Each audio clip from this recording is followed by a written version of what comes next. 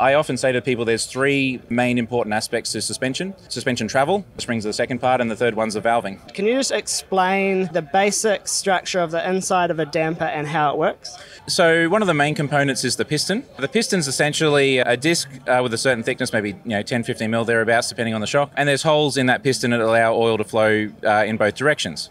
So then on either side of that piston, there's thin metal discs. So they're usually range in thicknesses like 0.1, 0.15, 0.2, 0.25 and upwards sort of thing. So how you stack those discs on top of each side of the piston is what changes the characteristics of the shock, how soft and hard it is. It's quite complex. How those shims react to the different sort of shaft speeds and oil flow and that sort of stuff takes a lot of time to get your head around it, start to understand it and know what effect certain changes should make. You can sort of play around with dyno graphs a fair bit and try and learn from that, and that definitely helps, but I find that real world testing is the best way to do it, because sometimes you can make a change that a dyno graph will barely show you, but you can feel it as a driver when you drive the car, even if it's just something simple like going down the road and it's a comfort sort of thing, or if you're out on the racetrack and it's a performance sort of thing. So that stack of discs or shims is a different area of adjustment to the rebound and compression adjustment. Yes, so yeah, that's a different thing. So that adjuster on the outside of the shock, that affects some free-flowing oil within the shock that actually bypasses that piston and shim stack. So the way that adjuster works is it's essentially, I describe it to people a bit like a water tap. It's essentially just a valve, and the tighter you have it, the more restricted the flow is,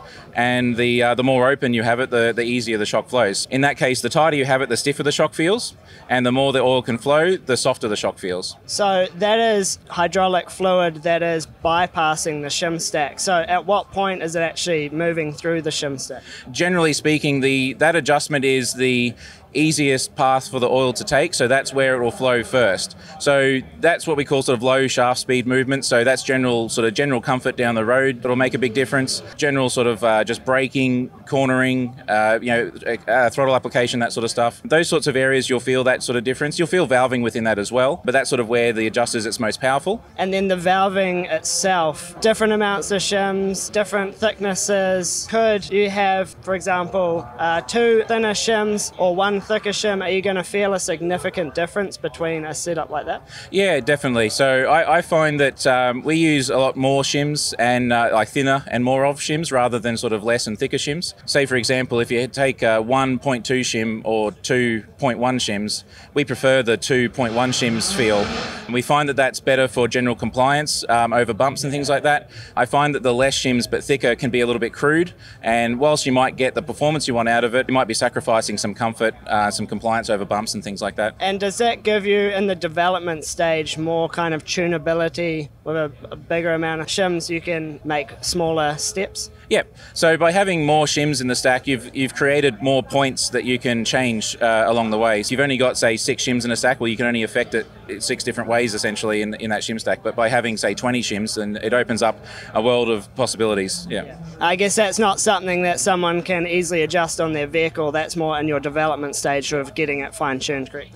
Yeah, that's correct. Yeah, that's all inside the shock. So that's something that with our products, because we build all our products ourselves to order in Brisbane, we can revalve our own products again. We can pull them back apart, change the valving. We can go from a comfort set of shocks, revalve them, change some springs as well, but the valving's sort of like the big key part of it. Change the valving right to through to make it like a circuit racing setup or something like that. So sometimes that, our customers find that quite handy as the use for their car evolves over time. Maybe it started off as a daily, but it ends up being a track car. And with our shocks, you don't have to go and sell those ones and buy new ones. You can actually just keep the same set of shocks, and we can revalve and change springs, and the shocks can evolve as the car use does. I'm assuming that's quite a common thing with people changing spring rates, that it needs to be revalved to match that spring rate if you get too far outside a window.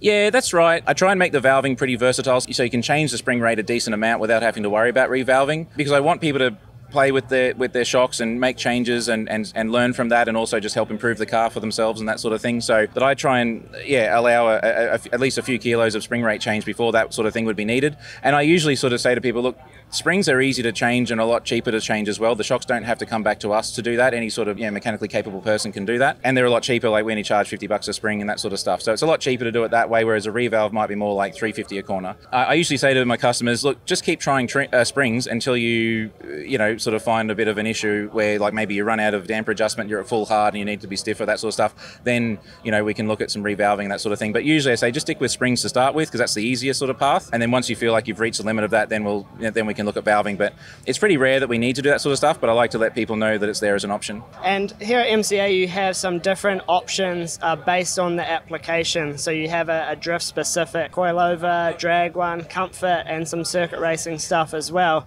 How would the valving compare between those? If we just say to compare two for starters, so maybe the drift and the drag one. So with drifting, generally speaking, you're looking at like relatively high speed, say 100k an hour over sort of stuff, and you're looking at throwing the car around left to right, transitioning between corners and that sort of thing. So with that, you want stability, you want confidence for the driver, and you want the car to be nice and stable and easy to do those transitions. You don't want it sort of flicking, like rocking and rolling between the transitions. You need some firmer spring rates for that to help keep the car stable, but you also need the dampening of the shocks, mainly in the rebound area, to be up to the task as well, so that the shocks aren't sort of shooting the car upwards when the weight comes off that corner suddenly. So yeah, some more rebound is usually a characteristic of a drift-specific sort of setup, as well as the firmer springs. And usually I also soften the bump off a little bit on a drift setup as well, just because I find the stiffer springs are already resisting compression a fair bit because they're on the stiffer side, and so more bump than you need tends to sort of make the whole thing a bit too rigid, and you start to lose traction and drive and that sort of stuff. So ultimately,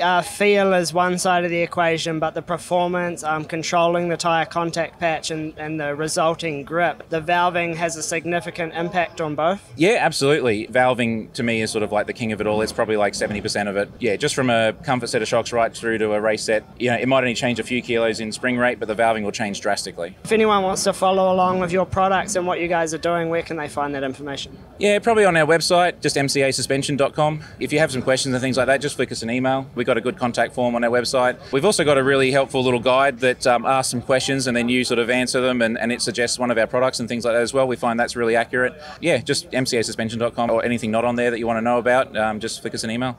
Great. Thank you very much. Cool, thank you.